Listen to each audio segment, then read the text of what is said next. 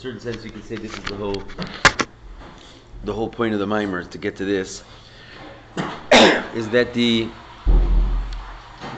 statement V'kibul HaYehudim es asher echelu la'asos, the Jewish people received what they had begun to take upon themselves merely at Matan Torah. They finished at Purim. That pasuk in the Megillah is said after the Gezerah is over, right? After Haman has already been killed and all of his house has been given over to Esther, and there was the whole idea of Hisavcha, which means after we had really good times, both physically and spiritually, we were on a high. Just what? We were still slaves to Achashverosh. In other words, we weren't having a hard time. We were just in gullus, so to speak, if you can say that. And he says, since that also can bring you to a state of crushedness, because we said the idea of kassis lamaur, being crushed to reach the luminary, is specifically being crushed from gullus.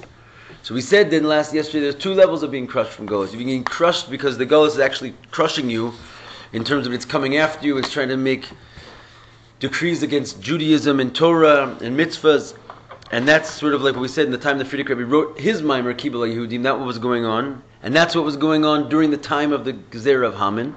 But the actual line, the Jewish people received upon themselves what they began in Matan Torah, happened when we weren't being crushed in that way. We were just being crushed because it was Stam Gullus, even though we had everything good, and so forth. But just because a Yid wants Elokus and is not shining like the way it was in the Beis HaMikdash, he's crushed just from that.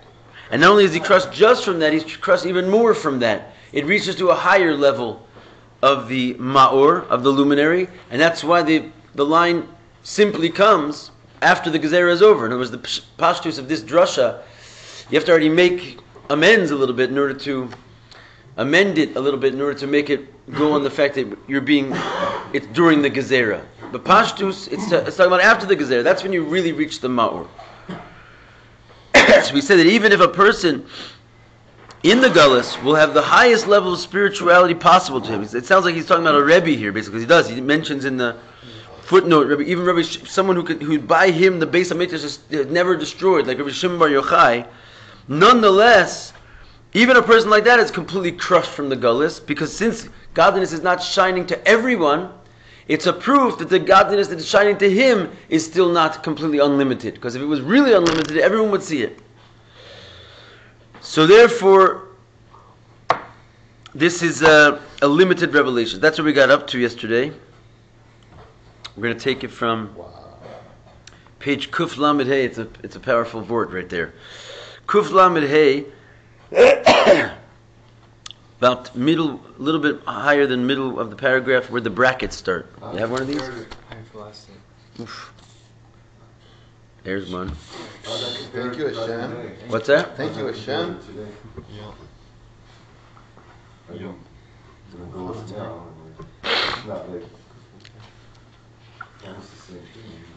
For sure, that's what the Rebbe is saying it. The Rebbe is basically saying the difference between his Rebbe's generation and his generation. So from the brackets there, V'zeu masha muva bar Maimer Admor Azakin. This is what it says it's brought in one of the Maimorim of the Alter Rebbe, where he says the Isa Petikunim. It's brought in the Tikuni Zohar. Shafilu imay atzadik echad chozer b'tshuva shlema v'doro hayaba Mashiach. He says there that even if one tzaddik would do a complete tshuva in his generation, Mashiach would come. What does that mean, a complete tzaddik? Isn't he already? Yeah, it's like a... It doesn't say a complete tzaddik. Huh? Listen to the words. Even if a tzaddik would do a complete tshuva, it says. Tzaddik would be a complete tshuva.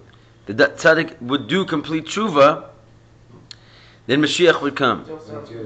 No, it's not a complete tzaddik. He can be a complete tzaddik, but doing complete tshuva is something else. Yeah, what does that mean? It means they're also working. In other words, just because they're tzaddik doesn't mean they don't have free will.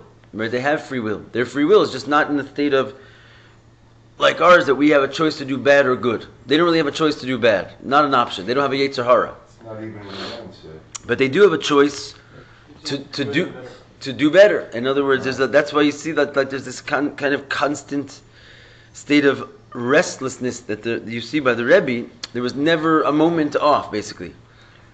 But the idea is that if there would be such a person who would do complete tshuva in his generation, Mashiach would come. So, someone came in here yesterday was telling me about a sikh from the Rebbe that at one point the Rebbe says, the whole thing at this point is just depending on Mashiach. We've done everything. The generation did tshuva. We're all like basically in place. And Mashiach needs to do something. He's holding back. Basically. The Rebbe was a complete tzaddik. Dude, going back on this point, it has nothing to do with a complete tzaddik or not a complete tzaddik. It's called complete tshuva. He did complete tshuva. So what's If a tzaddik would do complete tshuva, apparently Mashiach would come. So what's complete tshuva for a tzaddik then? So tshuva, listen, I'm not saying Mashiach didn't come. The Rebbe said, frankly, Mashiach did come in our generation. Maybe he hasn't fully revealed himself, but he said Mashiach came. Kfar ba, he already came. But And the Rebbe doesn't lie. nonetheless, Where'd he go? Good morning, Iowa. no, but the point is that Somewhere with your cousin. complete tshuva is not obviously not the same as a complete tzaddik.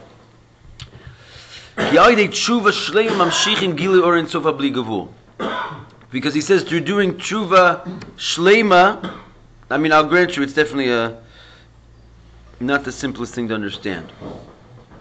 But he says by doing tshuva shlema, one would reveal the gili of the Orein Sof Habli Gevul, with the unlimited light of God would come. The gilu is b'chol makom, and this light reveals itself everywhere. In other words, if it's unlimited, it doesn't have any limitations. That's part of it. So if it would happen everywhere all the time. If the unlimited light was here, it would be unlimited. Everyone would experience it. So the tshuva brings... Tshuva shlema brings a revelation of the true Orein Sof Habli Gevul, the unlimited Orein Sof. So if even one person would do perfect tshuva, something unlimited would happen, not just for him, because that's limited, but unlimited means it would be unlimited, the true unlimitedness of God. And that's what he's saying, that even though a person himself could be living in a state where it's complete Mashiach, where he like the Rashbi, he lived in a world that for him the Beis HaMikdash was not destroyed. Because whatever world he was experiencing, it was a world of perfect godly revelation, but only to him. There's a famous story like that of Menachem Mendel of Vitebsk, who's buried here in Tveria. He was like a very interesting character in history.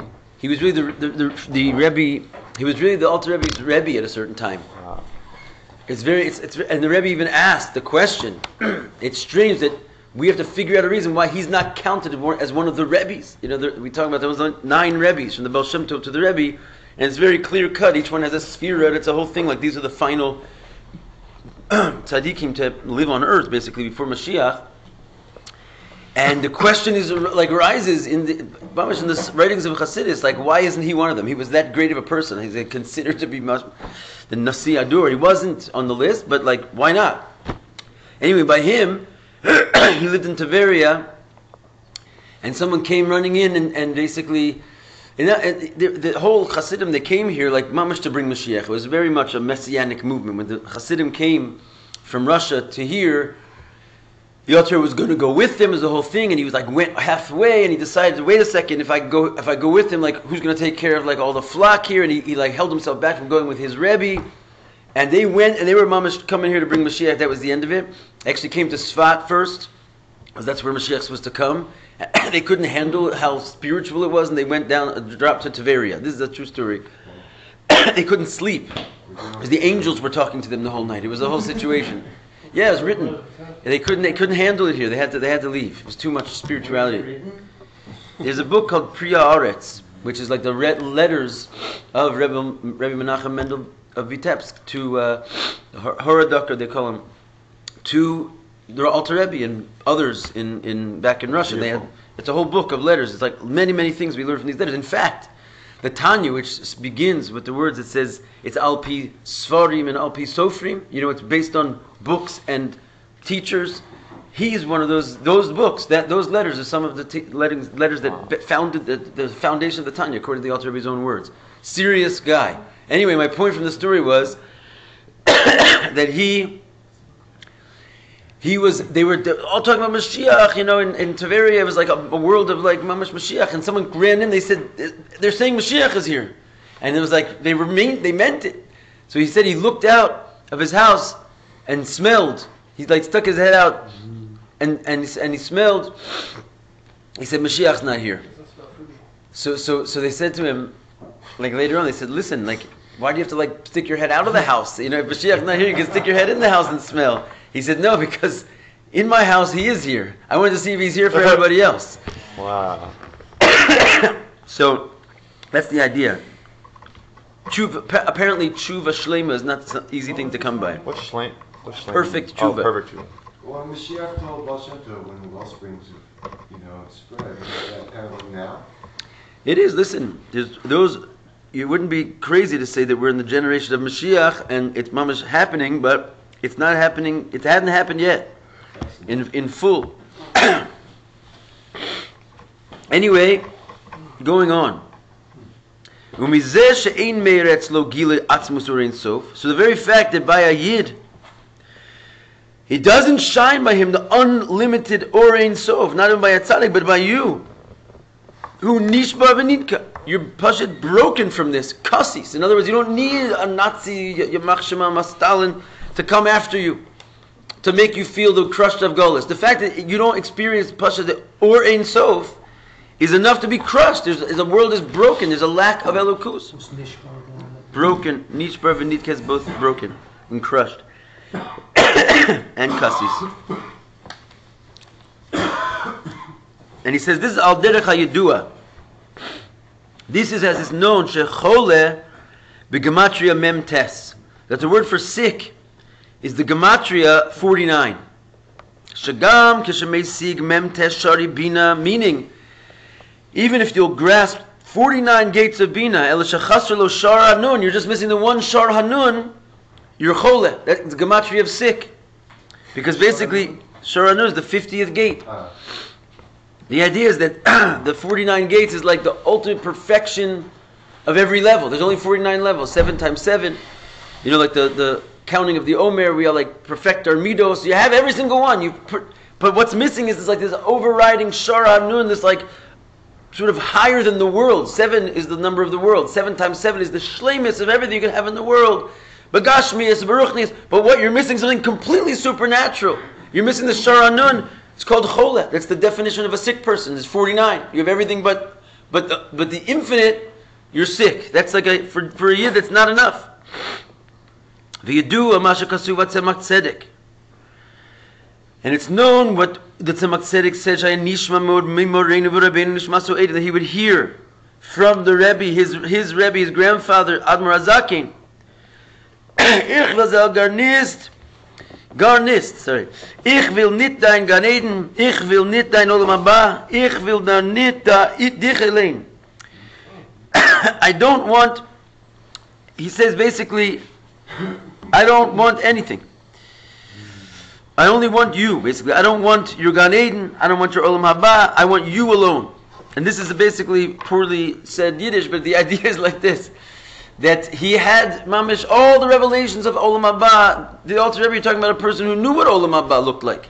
Like he was a new neshama. He mamish knew what Gan Eden looked like. He was going and who knows what he would. And all of that was nothing. All the revelations that even the greatest tzaddik could have. His claim was, I don't want any of it. I only want you alone. In other words, I don't want, because revelations is cheap. I want the essence. In other words, the highest possible level. If there's missing anything, it's not the ultimate. Through the fact that this was heard from the Alter Rebbe, and it says Haya Nishma means it was heard, means that it was something that was heard Lo rak bizmanim yuchadim, not just at special times. This was sort of his normal way. And they used to say that there was his davening was such that his devekis and his excitement was such that he would lose his composure basically and start rolling around on the floor, the Alter Rebbe, as it's known, in davening, and even sometimes saying Maimarim. And there was it's a known thing that I think is Reb Pinchas Reisitz was his number one choser. It was like his excuse me, the chassid that would remember everything he said, like we have also by the Rebbe, every word, and write it down. So there's stories that he would have to like roll around on the floor with him because while he's busy saying the mimer, you know. So people heard what he was saying on there. They used to put pillows around to make sure he didn't hurt himself. He like lost himself completely. And this is what he would say. You know, this was something that frequently happened, and they heard it by him all the time. I don't want your Gan Eden. I don't want your Olam Haba. I want you alone. Like he was not satisfied with any type of revelations. He wanted the essence. That's one thing that the Alter Rebbe said it. It's another thing that this became publicized by the Tzemach Tzedek, which means it became sort of part of Torah's Chassidus. When something is publicized, it means it's for the generations. It's something that everybody it needs to know because it's relevant to everybody. That none of us should be slightly satisfied with any type of level that we achieve until it's mamish the level of the Geula Shlema. Right? You can't. There's the whole stories about the Rebbe talking about how we can't be satisfied and have sort of like a temporary rest. He was in the middle of a famous mimer. Mishakeles, there's a whole story about like a woman who was from Parshas Mishpati. He said in the early years, I think it was the first year of Maimarim, in 1951. And he said that he started to say how you can't have what's called Svias Ratzon. You can't have like satisfaction from anything you do because what are you satisfied for? You got some revelation, you got some light that came on. You're still broken because I don't want your Gan Eden, I don't want your Olam Haba, I want your essence. So the Rebbe was in the middle of saying you can't have this any satisfaction, which if there's one person in the world who like didn't rest for a second, it was him, and he couldn't continue the mimer. And in the footnotes of the mimer itself, it says he stopped and started crying profusely for like a long time in the middle of the mimer. People were just sitting there watching him cry because he just let the words out about you can't have even a moment of satisfaction, and he just broke himself. He couldn't go on anymore, and he started bawling in the middle of this mimer. You can't. What are you going to pat yourself on the back on? You learned the Tosafos? Did you see the Orei Sof? Because if not, keep going. You know, I don't want your Gan Eden. I don't want your Olam Haba. I want you alone. So he says this: the fact that the Tzemach Tzedek printed it. Nitan hakoach lekol echad v'echad miYisrael. It gives the power for every Jew she'ikar ratzono, that his main will yeh gilui ha'atzmos. So this is not a small thing. He's saying because this was told to us, it made it so it changed the fabric of a Yid, actually, saying that it made it that our only interest is that we can have this feeling that all we want is HaShem. We can have this level that we're not satisfied by any revelation. This happened other times. There's a similar sort of lashon like this, that it says that the Rebbe Rashab, when he was just 4 or 5 years old, he one time went into his grandfather. They used to go in their birthday to see the Rebbe, and he would like check him in his learning. And he went into the Tzemach Tzedek, and he said, you know, what did you learn today in school? And he said, I learned in Parshas Vayera that HaShem appeared to Abraham when he was 99 years old, and why doesn't he appear to me? That's what the little 4 or 5 year old Rebbe Rashab said. So the Tzemach Tzedek said back a famous answer. He says, a Yid, when he's 99 years old, and he circumcised himself, you know, that's when Hashem, you can expect that Hashem will appear to you, you know. But the Rebbe learned out from this the fact that a 4 or 5 years old, which is a child, which is like before chinuch, basically, he's really started 6 years old. And the fact is that he went in, and instead of asking like for candy or for something, some kind of like a thing that usually excites a kid, he was saying, when is Hashem going to reveal Himself to me? Like he was annoyed by the fact that he learned Torah, and Hashem didn't reveal Himself. So the Rebbe said, the fact that this story happened, and then it's enough that it happened. The fact that it was told by the Frierdiker Rebbe, and it was put into the generation, which means all of a sudden it's relevant to us. We said, what? How is it relevant to us? He says, because from that point on, the Rebbe just says stuff like this. It's amazing, but he's saying it here also. That's why I bring it up. From that point on, chinuch changed. You can now get a child to learn, not because you give him candies and sugar, but because you tell him Hashem's going to reveal Himself to you. In other words, that his interest in learning, there's a halach in Shulchan Aruch that you're supposed to reward children and with sweets, and when they get older, you reward them with more impressive things like a car. You get people motivated, to learn by giving them things. It's like a normal thing. It might look strange, but it's like you got to motivate them somehow.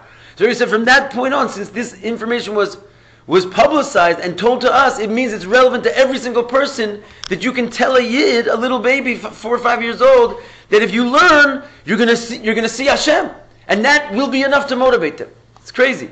He's saying the same thing here, basically. Once this happened to the Alter Rebbe, and it was told to us in the generations, it's true by every one of us. All of us can say, we're not satisfied with any revelations. Nothing physical or spiritual can satisfy us unless it's Atzmus or Ein Sof. We're not interested. Why? Because the Alter Rebbe wasn't interested. What does that have to do with me? And it was he was on such a level that he got to Mamish Bria, and it wasn't enough for him. It would be probably enough for us, no? So he's saying because he brought that into the world, it made it so that none of us are satisfied with anything but the Atzmus. V'ad kadei kach, to the point, shekeshe'ein meir giloi zed, when it's not shining this, uma kol shekem bizman ha'galus, how much more so in the time of galus, she'ein meir afilu giloi or, that is not even any revelation, shahab bizman habayis, close to what was going on in the Beis HaMikdash. So just because it's not shining, who b'matzav dekasis, it automatically puts you into a state of pashut brokenness. You know what I mean? It's broken. Normally you think broken is that there's a guy capturing you from teaching a bunch of children underground and sending you to Siberia. You would think that that's broken. I would think that that's much more broken. The Rebbe is making an unbelievable chiddush here. He's saying no. The fact that their atzmus or Ein Sof is shining makes you much, much more broken than that. That's like a minimal level of brokenness because it becomes during the gezerah. This brokenness of after the gezerah, the Rebbe is saying, that's when it says the Jewish people were so broken that they achieved upon themselves the completion of the Torah. And that's a situation where they had everything. No one was trying to hurt them. But they were pashut. It wasn't enough. They want the geula shlema, and that makes a person the ultimate brokenness. Because there was such gratitude and they felt unworthy. Who's they? Israel. They felt unworthy after the gezerah was over? Yeah. No, because they want Or Ein Sof. How many hot mikvahs and kosher sushi places can you have? How many good teachers and They've just gone through a massive trauma. Right. And guess what? They got out of it. Yeah. And now they feel like it creates an immense humility. Yeah. It was what he's trying to say is that it's not from the trauma that made them feel this way. It was from the fact that okay, so now it's the good times, right? But the good times are not good enough.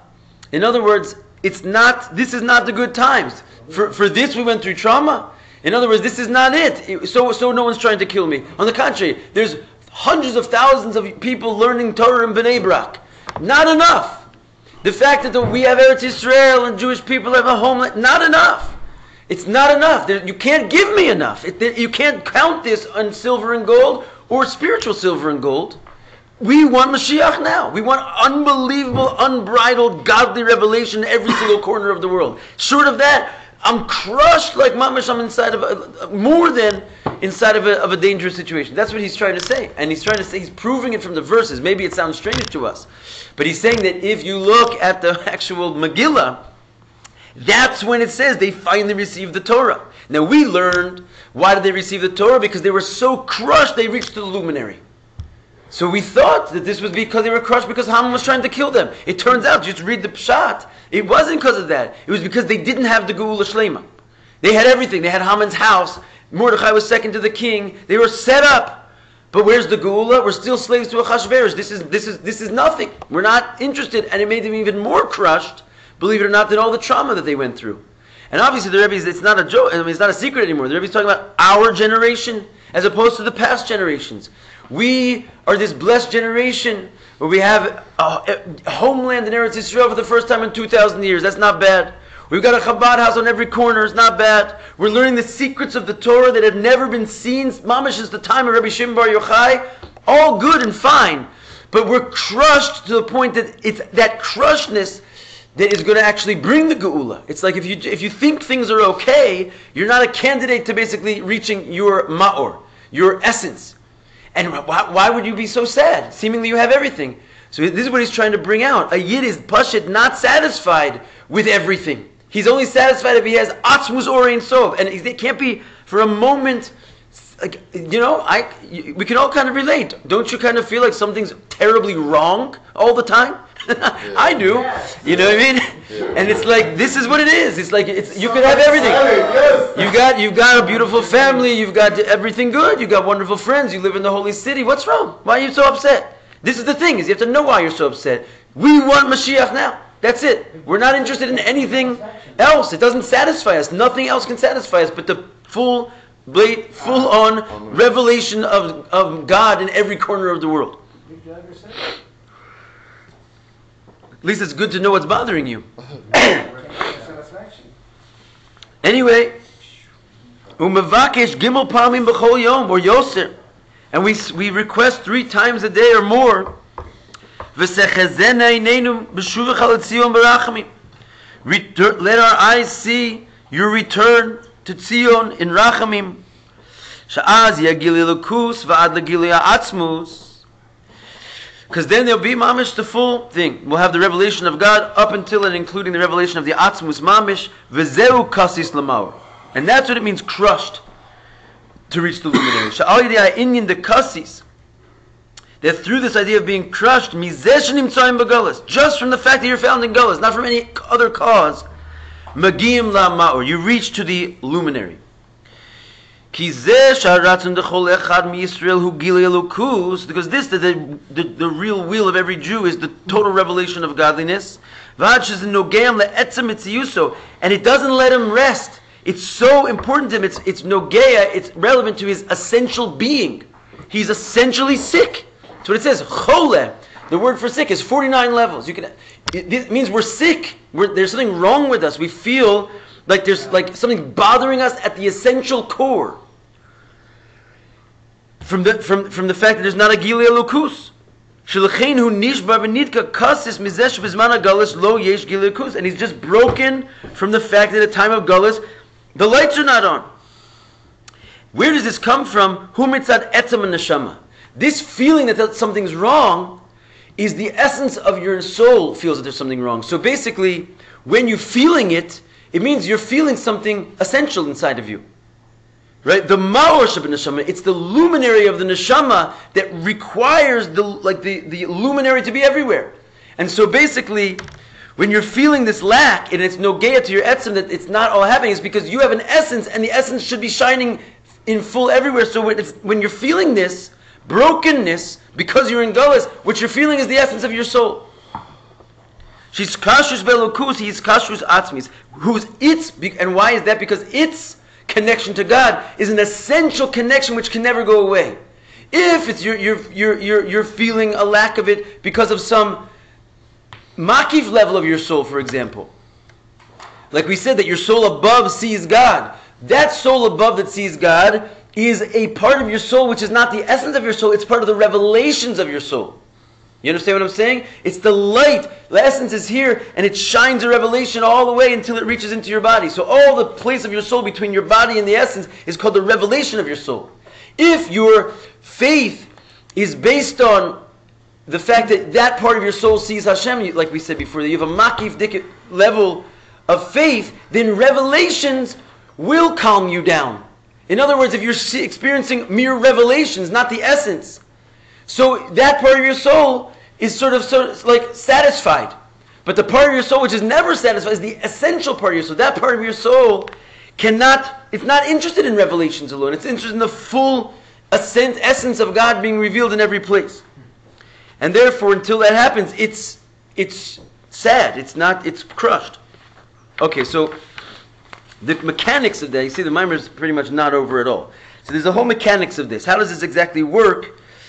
And more or less what we're going to try and investigate right now is why specifically is being crushed in a trauma situation, like Aleph was saying, why is that not more crushedness than, or at least equal crushedness? It's also gullus, right? Why are we saying that specifically after the decree is over, we reach this level of crushedness and not during the decree, when the trauma is happening? You said it's an essential part that the moment is happening. But we had already said that what does Mordechai do? Mordechai connects you to your essence. Right. The whole idea of kasis lama, or crushed to reach the luminary, in the Frierdiker Rebbe's Maimer, we didn't get into any of this, and we were plenty talking about the essence of the soul. Because the idea is that when you're crushed in the gullus, which certainly happens when big bad Haman is coming after you, so the Frierdiker Rebbe or Mordechai, whoever's going to be, he brings you to your essence, and suddenly you're standing there with Mesiris Nefesh, 22,000 children in the middle of the street, learning Torah when they could kill you for it at any second. So that's, why do you do that? Because you're having Mesiris Nefesh, because you reached your essence. No question that also that reaches your essence. It does. That's the whole Maimer of the Frierdiker Rebbe is based on. When you're crushed, even in the negative times, when there's a decree, certainly you reach to your essence. That's the whole point. Crushed to the luminary. But the Rebbe is adding this crazy idea that you're even more crushed when there's no oppression against you.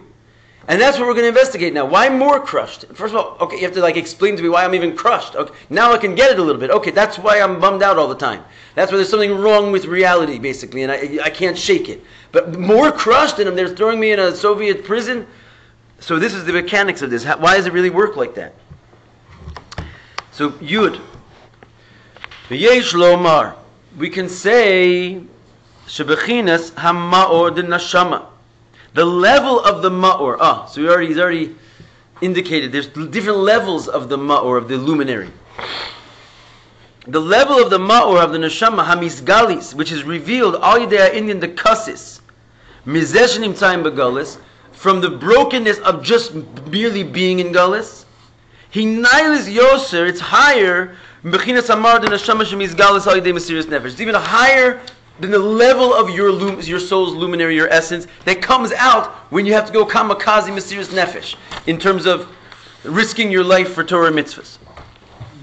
Like the Stalin, or the time of the decree of Haman. Va'inyan hu, and the idea is like this. How does it work? D'mata'amim al zeh. One of the reasons Shabbat Torah, that in Matan Torah Haisa Rak Haskala, the Matan Torah was merely the beginning. Heichel so, as it says, they began to do a Matan Torah, what they finished at Purim. Uyimei Achashverosh Haisa Kabbalah, and the days of Achashverosh was the reception, the final reception, as it says in the Megillah, V'kibel HaYehudim. Hu kizesh akdimu nas l'nishma Matan Torah. It's because this that they said we will do and then we will understand. We'll do and then we'll hear. At Matan Torah, why do they do that? Hayam ibnei shekip aleim har kagigis. It's because, as we said earlier in a different class, HaShem held the mountain over their head like a barrel. And he basically said, you accept my Torah, good. If not, I'm going to drop it on your heads. That happened.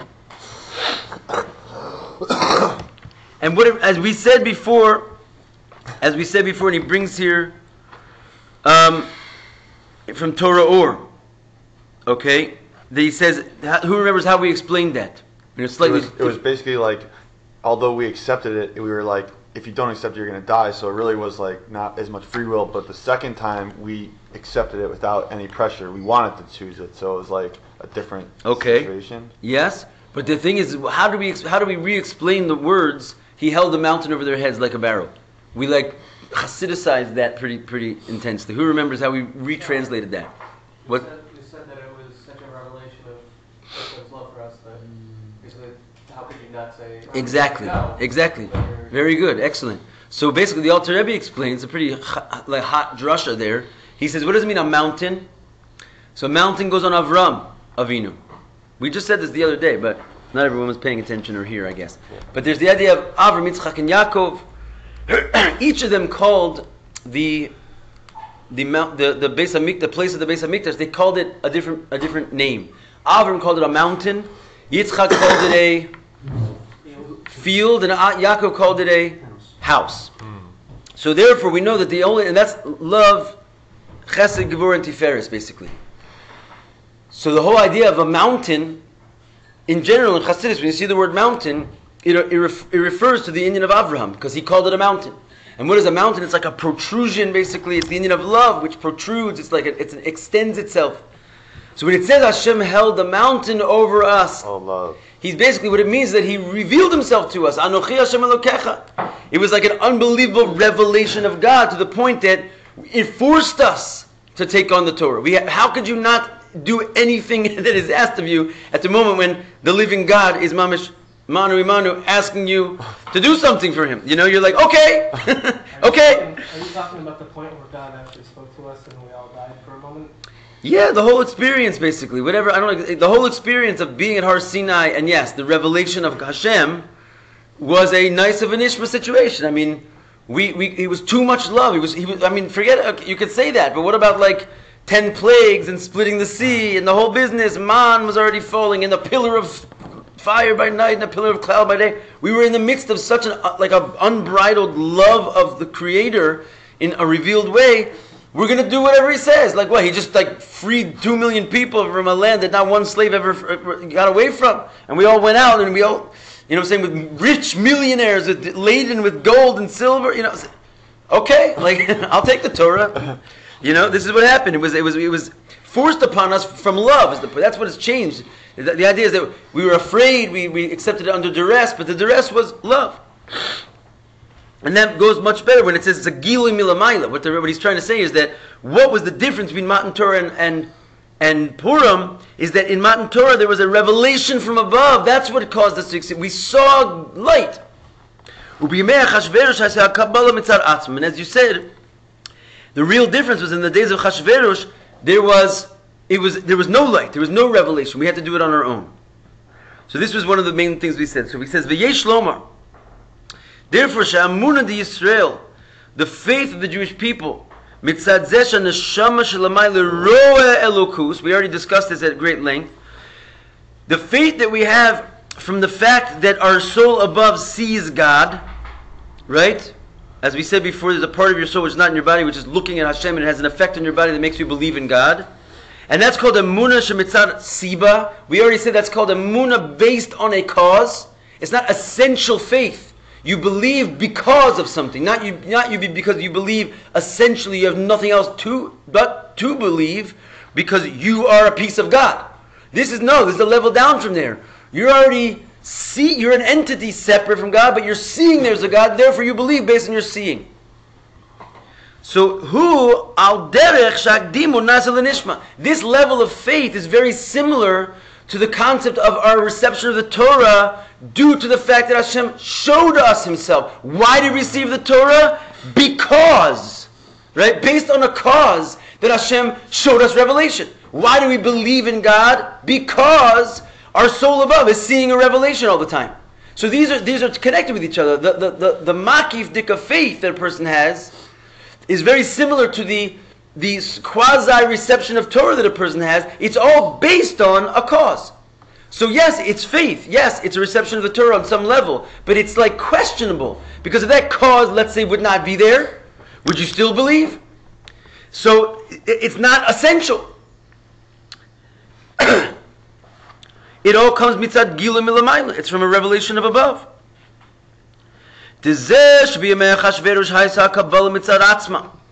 Whereas this that they received it in the days of Achashverosh by themselves,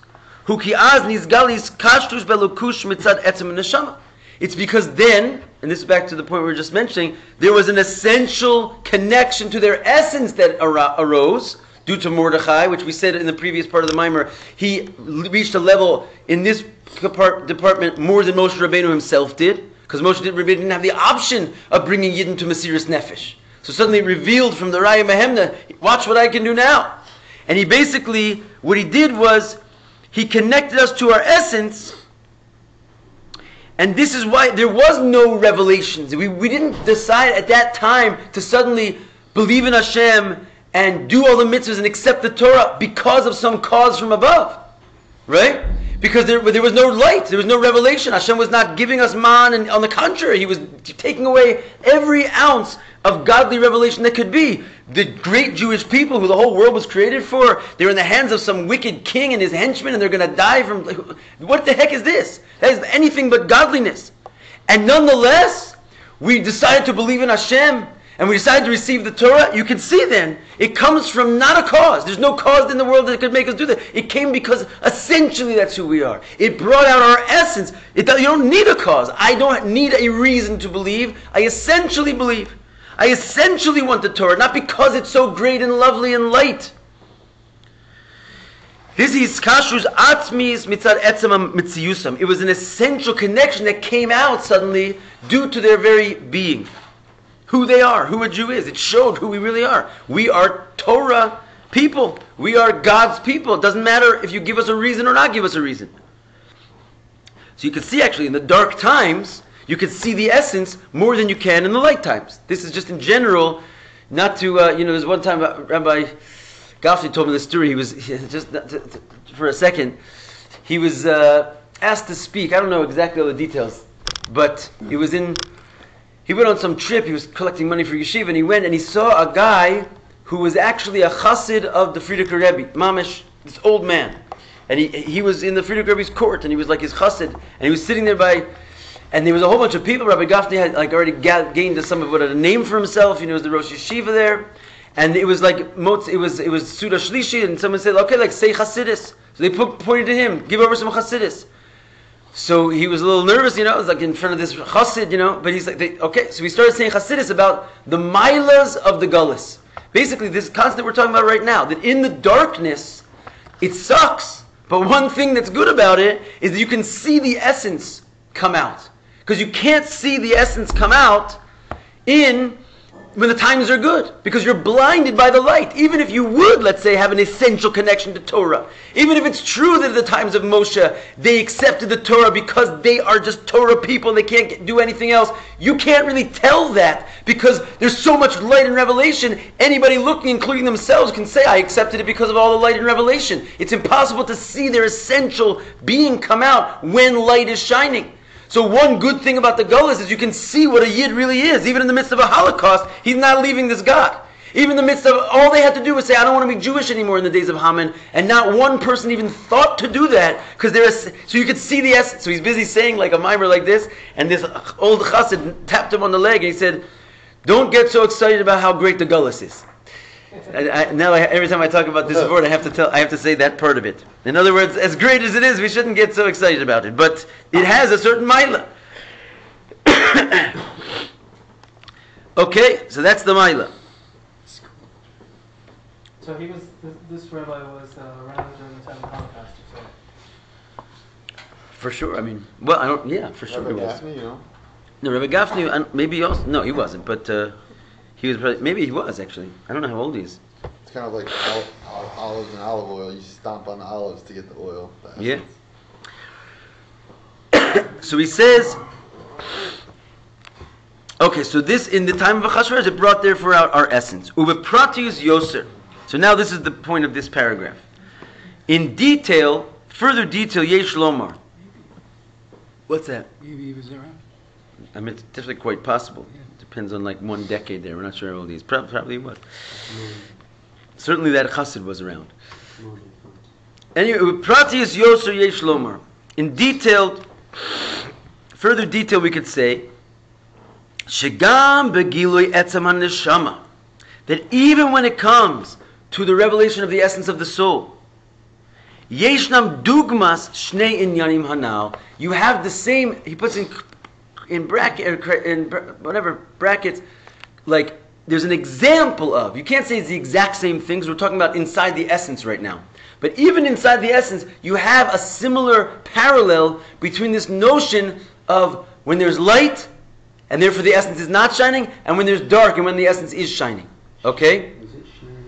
Shnei inyanim hanal, that are mentioned a moment ago. What were the two things we mentioned a moment ago? Believing or receiving the Torah because of a cause, versus believing and receiving the Torah because it's your essence. So he says, even in the essence itself, even in the ma'or, you have an example of these two things. When the essence of the neshama comes out because of mesiris nefesh, because you have to do something even though someone's trying to kill you, yesh lomar, so we can say, shebenogeila kochos hagiluyim, hu kamo davar nosaf. So this is a deep thing. We'll try and make it simple. He says we could say there. First of all, we have to know what's the difference between what does it mean kochos hagiluyim? Anyone is familiar with this? What we mean when we say those words, Davido? Like power of the revelation, basically. Kochos hagiluyim. not power of revelation. Powers up, like the bringing forth, the like powers up, basically. Because What are kochos hagiluim? If you could name a few. Kochos hagiluim means the revealed powers. Not powers of revelation, but the revealed powers. What are the revealed powers? Basically, your 10 spheros are called your revealed powers. You have other powers, but your non-revealed powers. That's like your faith and your power of Mesiras Nefesh, and your sort of your will and your pleasure. All the things that are associated with the Kesser, basically. All those things I just said are all associated with the Kesser. All the things that are associated from Chokhmah and below, they're called your revealed powers, because basically that's when the worlds begin. Reishis Chokhmah is the beginning, is Chokhmah, and then that's called a world. So inside of ourselves, we also have like what's called the worldly part of ourselves and the beyond worldly part of ourselves, which is our Chokhmah and below, our 10 spheres, and then beyond that is called like our hidden powers, Kesser, which is associated with Mesiras Nefesh, again, faith, will, pleasure, all these types of things that go in the Kesser. So he says like this, that when a person has Mesiras Nefesh because someone's trying to kill you and you're still doing Yiddishkeit and so forth, he says in relationship to your revealed powers, which is your intellect, your emotions, your thought, speech, and action, this can be considered like what we call a davar nosaf. What does it mean a davar nosaf? It means a secondary thing which is applied to and affecting your revealed powers, but it is not actually part of and a thing in and of your revealed powers itself. In other words, that it's a kind of concept like your Mesiras Nefesh takes over your conscious being, and all the parts of you that are revealed. It means the part of you that you think is you, your personality, who you are, what makes you tick on a revealed level, all those things basically become seized by your power of Mesiras Nefesh, if it should, God forbid, have to arise in this way.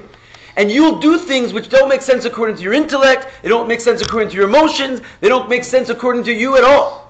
Because your essence has taken over, basically. And your essence does not need to ask your mind or your heart how it feels about sacrificing your life to God. It knows exactly how it feels about that, and it's going to tell your heart and mind how it feels about that, and shut them down and make you do things that you would never do in a million years. Because that's what a yid is. But the thing is that this is still a situation where it's a cause, as it were. It's something separate to and acting upon your revealed powers. It's not, your revealed powers, as it were, are not along for the ride. Put it like that. They're seized. They're overtaken. And that's what's called in the Maimer here, a davar nosaf. They're like your Mesiras Nefesh is an add-on to the regular you. It's not really part of you. It's not what you're thinking. It's something that overtakes you, your soul. And he says, and we see this, especially the Rebbe saw this in the people that were in front of him when he was speaking in the Fabrengens. He says, especially the characters that were assembled in that room. These were mamish people from Russia, Siberia, that saw the worst of the worst. Germany, the whole business. He said, we see b'pol mamish many people. That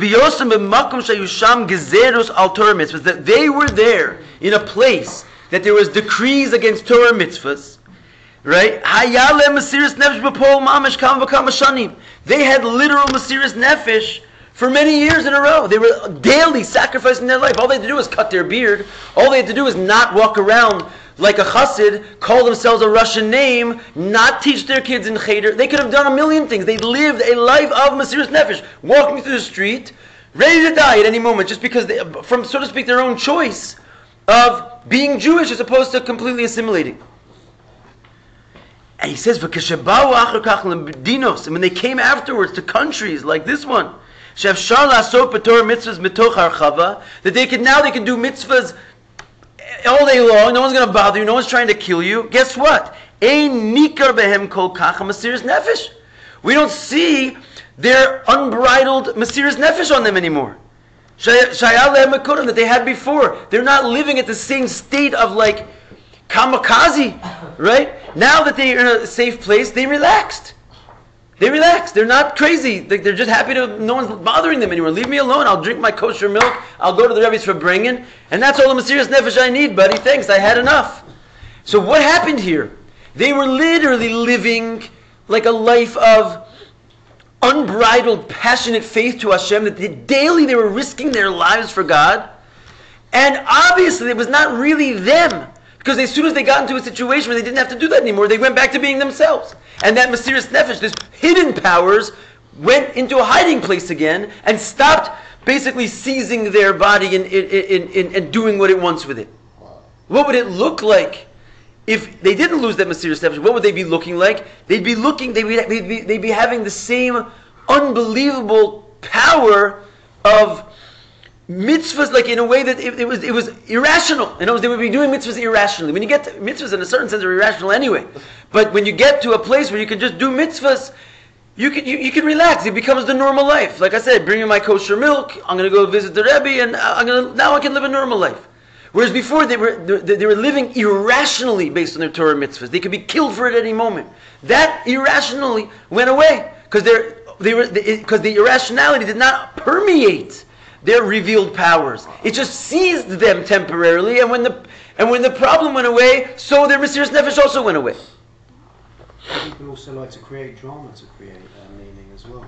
Well, if you can, unfortunately, we don't have to make up drama, No, right? if in terms of the history, what he's talking about, no, but people also, I think, in sort of a mundane, sort of bourgeois lifestyle, and they want to create drama to create meaning, or people go towards drugs or something, or It's put true. themselves in stupid situations to almost Yeah. give themselves some kind of feeling. 100%. What? Conspiracy theories as well, like things that, Yeah, but I would argue that all of that is coming from us, Yeah. because we are ultimately, the cause of it is that we're bugged out that the Geula is not here. In other words, we don't. All the drama that we create, you're right, it's false drama, because if we could, we're not aware of what's causing all of our unrest. We're all unrest. We're all creating dramas, but the dramas, it's like a pretend drama, as you're saying, because the real drama that's bothering us is that we don't have Geula Shlema, and we're just like broken from this. So we go into all kinds of who knows what, start making dramas for our lives. But the centrality of all the drama, I totally agree with you. We create these weird realities just because we want a place to put our unrest that at least makes sense. Okay, my girlfriend broke up with me. That's why I'm upset. That's not really why you're upset. Or I'm a drug addict. That's why I'm upset. You're upset because the Geula Shlema is not here. But you can't. If that was the case, you know what you would look like? You would look like a kamikaze yid. You look like the Rebbe. If you were bothered on a daily basis, you couldn't sleep at night. Like I told you the story yesterday about the Frierdiker Rebbe and his number one secretary. They didn't even have a half an hour to allow themselves to daven shacharis. You know, that's pretty much like it's a racy thing. I'll be halacha. You know, you couldn't daven shacharis in a half an hour because how could you rest for 1 second? There's yidden out. You know, we go to bed at night, we put our head down and pretend that we can sleep soundly. You know. But really, we're in a state of unbelievable unrest all the time. We don't even just realize what's driving it. It's because we want Mashiach now. And if we really connected with that, we would be kamikaze on the mission of Yiddishkeit every single second of our lives. We would be like those Jews in Russia, broken and living at a higher level of a dimension of our own selves because we want Mashiach now, because there's a lack of revelation. Okay, this we're going to have to get to tomorrow. Shkoyach, shkoyach. Powerful stuff. That animal that seizes over our bodies, that's what we have to feed, or else we're not going to be happy. The one that could just seize all of our stuff.